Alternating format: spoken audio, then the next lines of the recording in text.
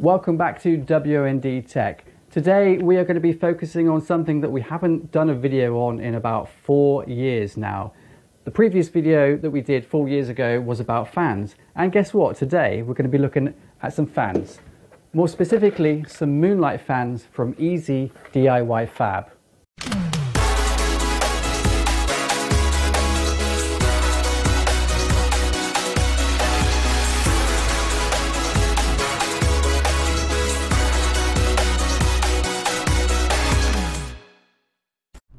Okay, so before we show you what the fans are actually going to be like with regards to noise, and we'll show you a basic airflow testing using a bit of paper or something, or smoke or something like that. That's about as far as we can go in this particular test. We have opened this box before. Now this is the box it comes in, nothing fancy really, just says, is that ZE or Easy? Oh, I've got it upside down. Easy on the box there, that's their logo. Nothing really spectacular, it's just a box. Now we ordered this one ourselves. This isn't a sponsored video, as did I say? I don't know if I said that already, but it's not a sponsored video. So let's just go through what you get in the box. Now you get a basic manual here, and it kind of tells you how to plug it in, but we're going to kind of show you that anyway. And yeah, you can't really go wrong. And from what I can see, it's in many different languages because they are based in China, I believe. And yeah, there's English on there and other languages as well, but it's very, very basic, but you might need a magnifying glass to read the writing on that. It's a little bit small, but I think we can forgive them for that. They're trying to save costs. Now, let's move on to the fans themselves, because that is the next step.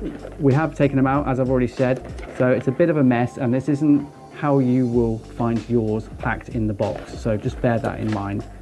We've just put this back in here for the video. So we've gone for the Moonlight fans. Now these are white because the case behind me from a previous video as well, they're going to be going in this build because we just want to put white fans in it. It's a white case, a white and rose gold case.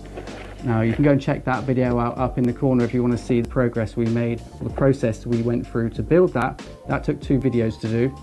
So yeah, we're going to be putting white fans in it instead of the current black ones in there. Now these are the fans themselves. We're going to get them all out and then I'll show you an individual fan.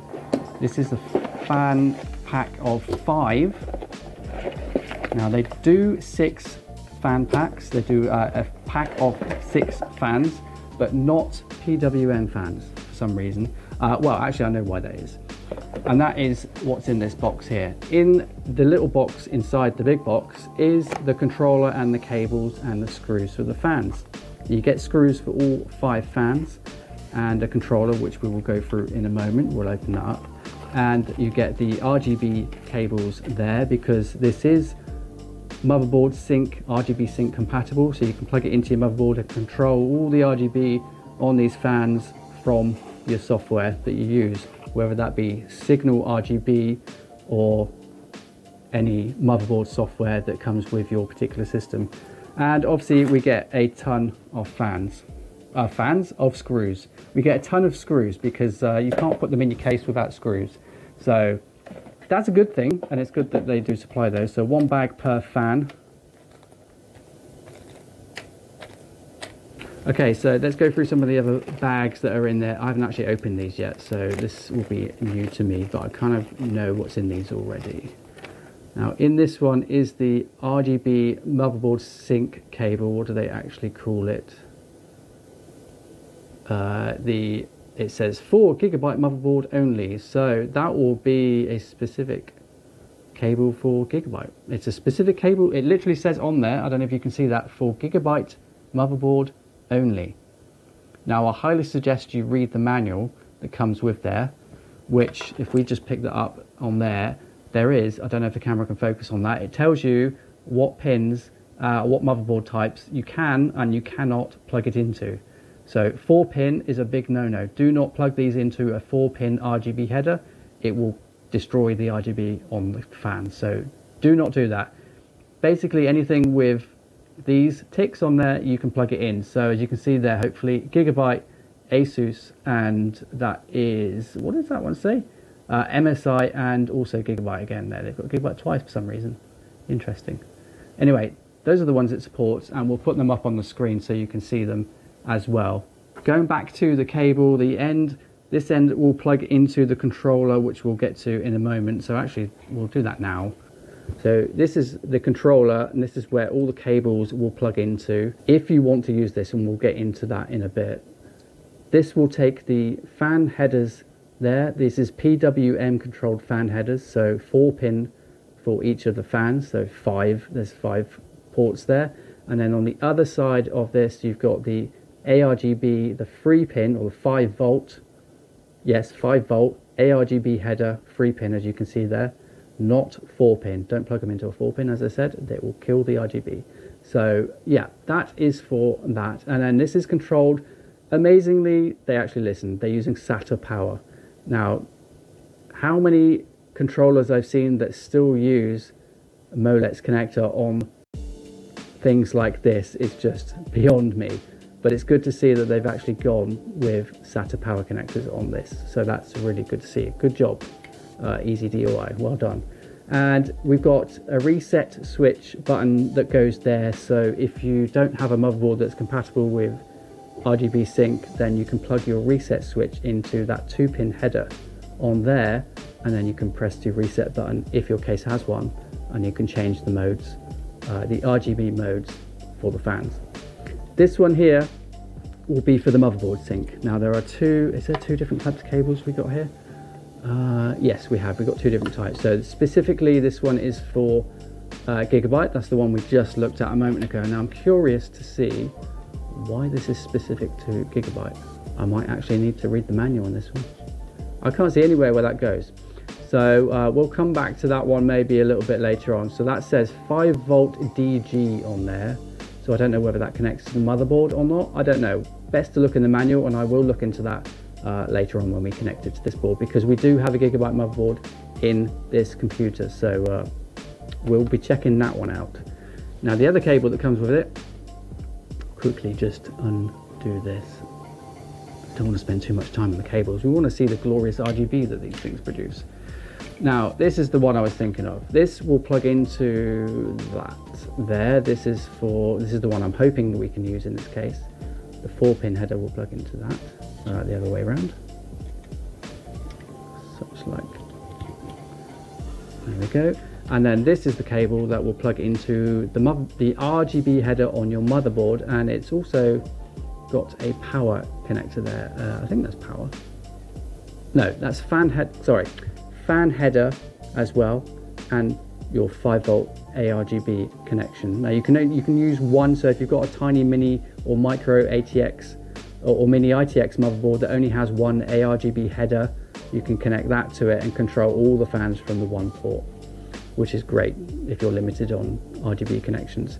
Also likewise for fans as well, that will connect to the PWM port on your fans, although I've only just noticed actually that there's 3 pins on that PWM header there that connects to the motherboard, but PWM normally requires 4 pins, so I'll be curious to see how that one works out. Anyway, that's what comes with it, and that is basically how you would plug it in. You plug your power into one end, you plug that into there, plug that into your motherboard, and then you can then control the software. Once you've configured it using whatever software you want to use, you can configure your fans. So the fans themselves, let's just move these out of the way because there's quite a lot of fans here. Now, if you can get a close-up of the fans, they've got quite a different style of blade that we can see here. Now, we have already had these on, and we'll do a noise test in a bit.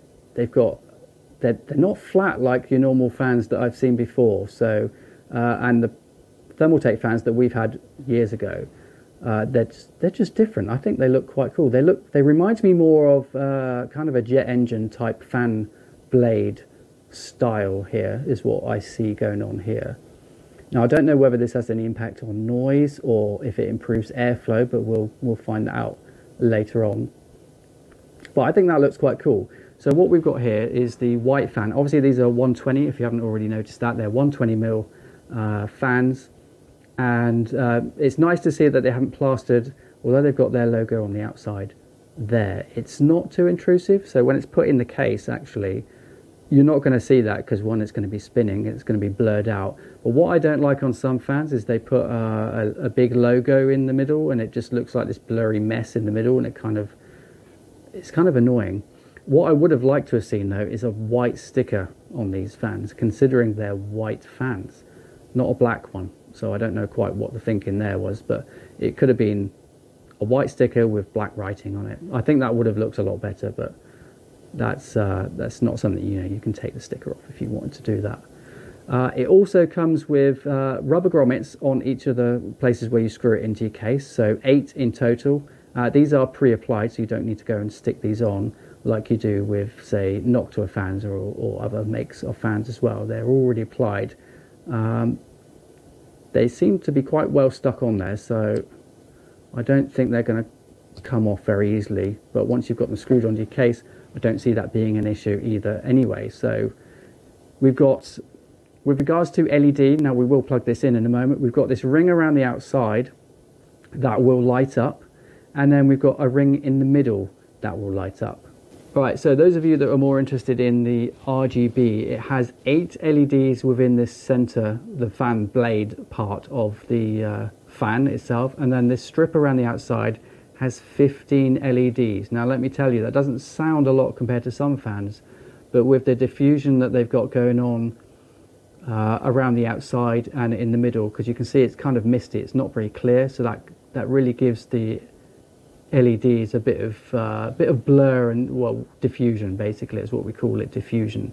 It makes the colors blend in, so it makes them nice and smooth. So we've got that as well. And then on the back side of the fan, not really much to report. You've got the EZDIY-FAB logo there. Again, black sticker. Would have been cool to have maybe a white sticker on there as well. More rubber grommets on the back. Now, if you've got your fans, depending on which way, obviously the air is flowing that way, it will flow through that way and it will come out that side. So if you have these in the front of your case, and you'll see that later on in the video, then obviously you're going to see this side. So, I mean, you've got choices. You can take the sticker off if you don't want a black sticker on there, and we'll see how that goes. But if you're worried about not being able to see the RGB here, then there is a tiny little strip around the outside that you can still see the RGB through, and I'll show you that in a minute when we plug it in. And obviously you're going to see the fan going through there as well. So I think it's about time that we get this plugged in. We do a little bit of basic airflow testing using some smoke, if we can find something to create some smoke. And then we'll get it fitted in the case so you can see what it looks like in all its glory and see how good these look. All right, so before we show you a quick demo of, basic demo of airflow for these fans, let's just show you what the RGB looks like. So here is the RGB. Now it's gonna glare on camera because the camera is trying to compensate for the bright lights on these things. Now I've got to say, they are extremely bright. They're gonna look brighter on the camera, I know that, but this kind of gives you an idea. Now I'm gonna go through some of the modes that are built into the actual controller itself. So if I just change the RGB mode on that, so you can see some of the modes. If you don't have a motherboard that supports RGB sync, these are some of the modes that you can kind of spec. Now I'm not going to go through all of them because there are 50 RGB modes. Yes, you heard me right, that's 50 RGB modes on the controller without using your motherboard. That's a crazy amount of ARGB goodness there. So it's going to take you a while to go through. Well, it won't take you a while to go through it, but it will take you a while to pick which one you like the look of. So let's just quickly go through some of these. You've got the rotating one there, that's pretty cool. But at the end of the day, it depends on the aesthetics of your build. Yeah, there's just loads and loads of different RGB modes to go through. You could spend all day going through these modes. And that one's quite a nice one, that shows all the different colors. But nice and smooth.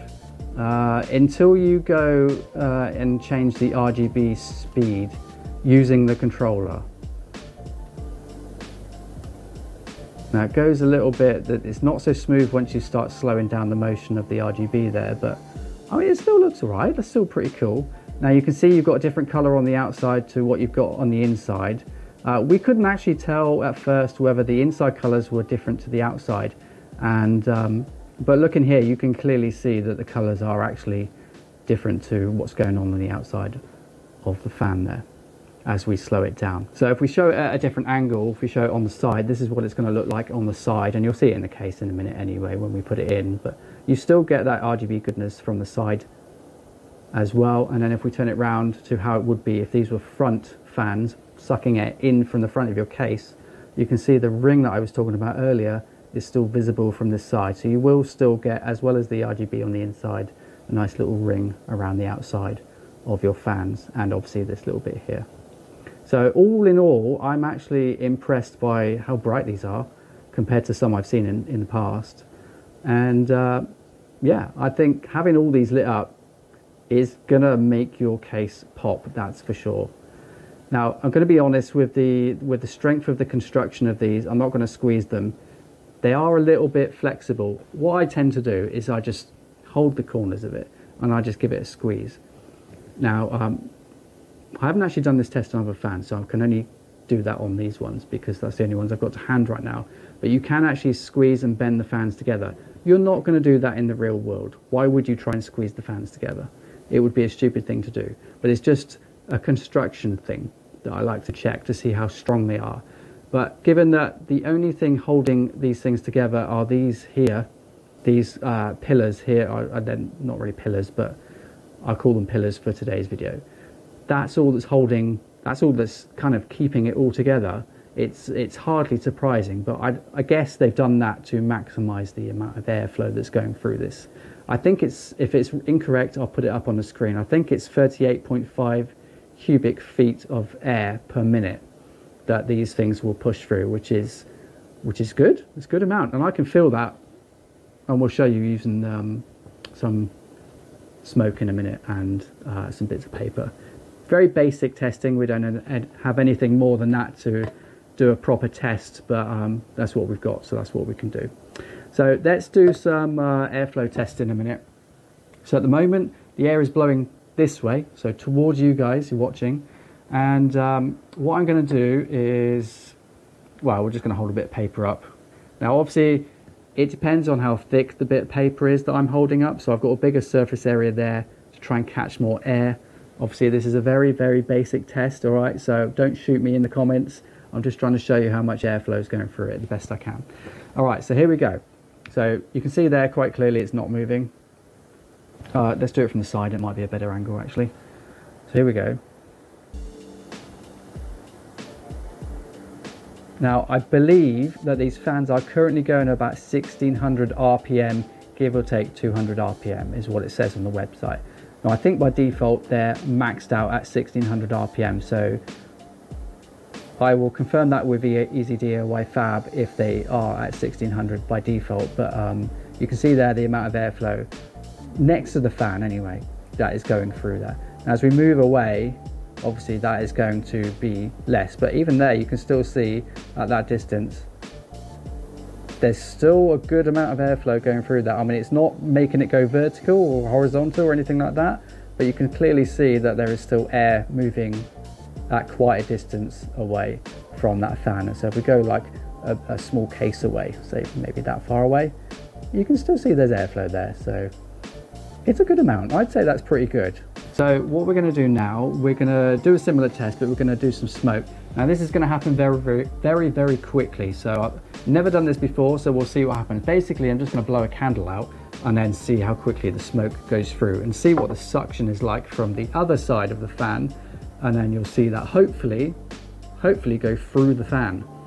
As I've said, this is the first time I've done this. Hopefully smoke comes out of this. I don't know if this is going to work even, so this may not even end up in the video, but if it does, we'll probably continue doing it for future fans. But here we go, it's just a visual representation of how well this thing sucks air in. So here we go.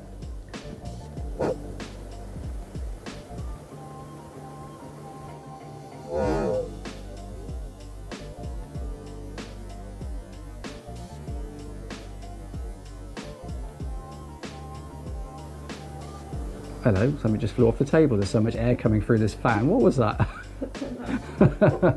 So yeah, what we need is one of the, I think they're called joss sticks or something like that. Basically you light them and they smell your room. They make your room smell nice. I think what we'll have to do, we'll get some of those for the next test, but hopefully you saw some smoke going through that. And I was about a hand length away from that fan. and it still managed to suck some of that smoke through the fan.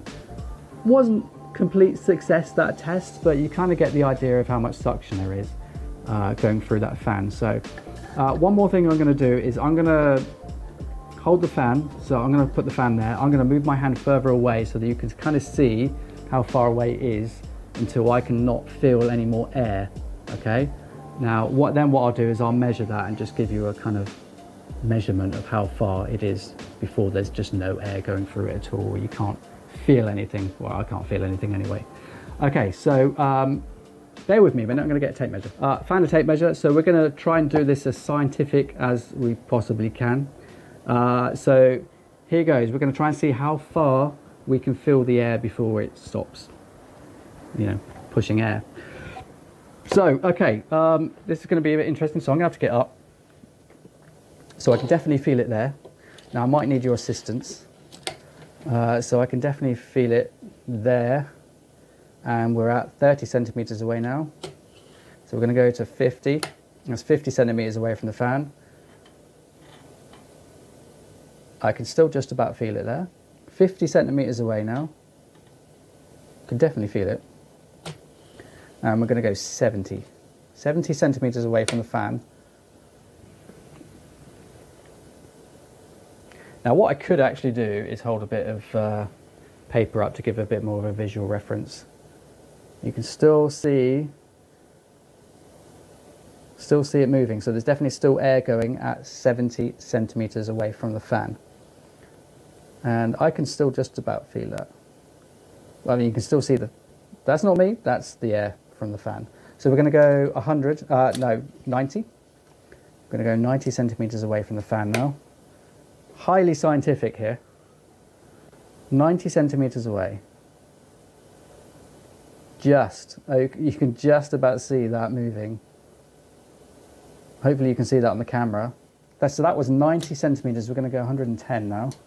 I got a feeling that we're not going to see anything move from this distance away. So 110 centimeters away from the fan. Realistically, there is no case this long, so you wouldn't need airflow going at that distance, but yeah, you can barely see it moving now. So realistically, there's no case that you're going to have that's that long where you'll need air flowing from, I don't know if you can even see this in the camera or not, flowing from where the fan would be to where we could still just about feel air.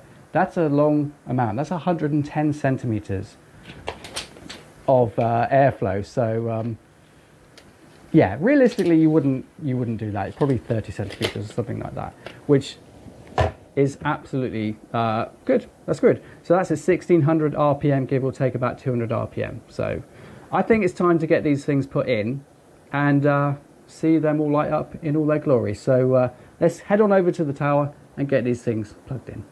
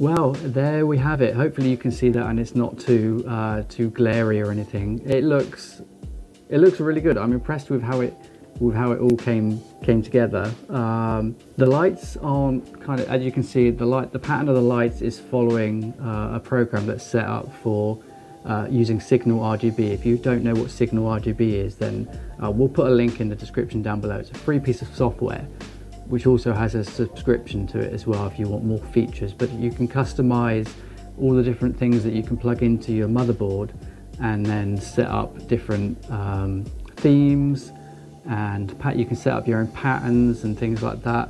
It's it's a good bit of software. Maybe something we can do a short little video on, just to show you how it all works and stuff like that with this computer here in front of us. But maybe we'll do that in another video. But you can see here where the light isn't kind of going all the way around. So the reason that is because we've now got this plugged into the motherboard, which is piggybacking off of another connection, which we've set up for the Acertech cooler that you can see in there. Now this only has, I think, 6 or 8 LEDs on it, and the fans, as we said earlier in the video, have way more than that.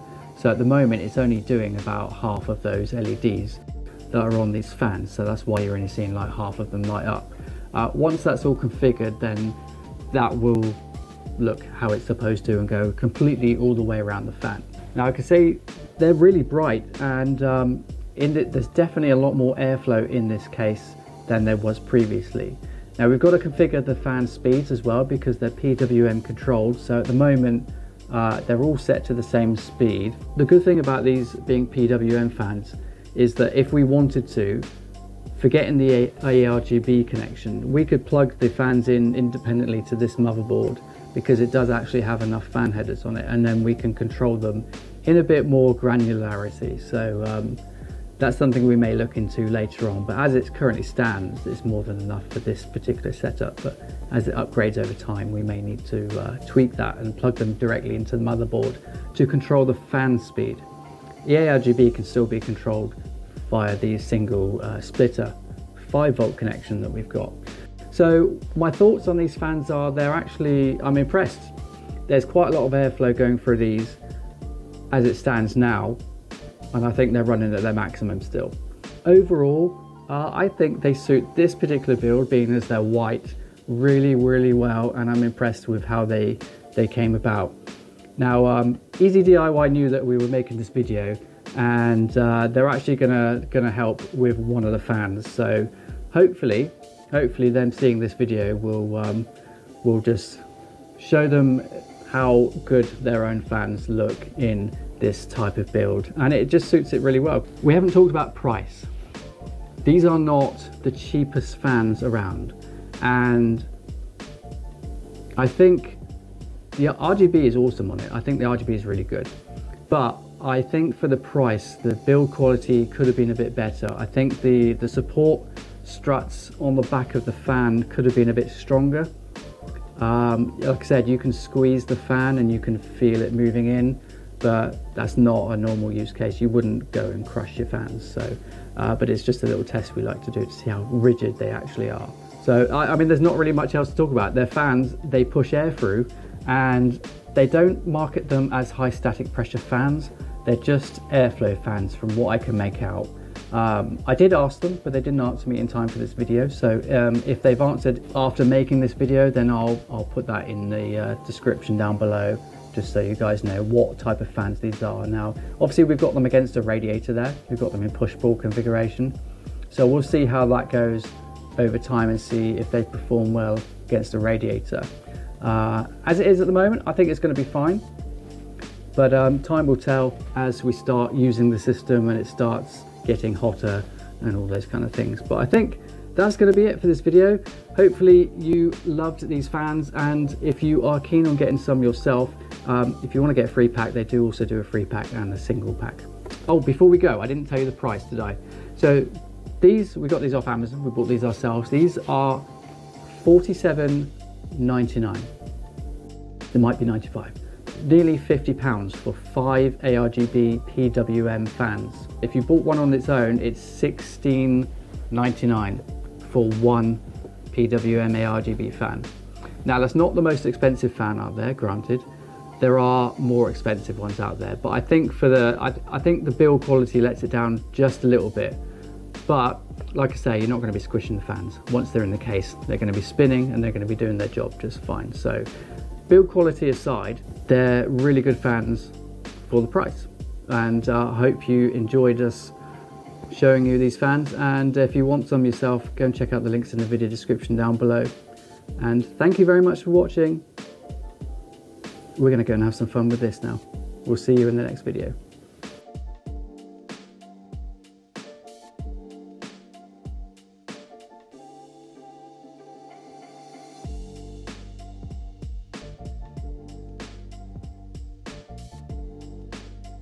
So, hello! Hopefully that works. Anyway, stop recording. Thanks, bye.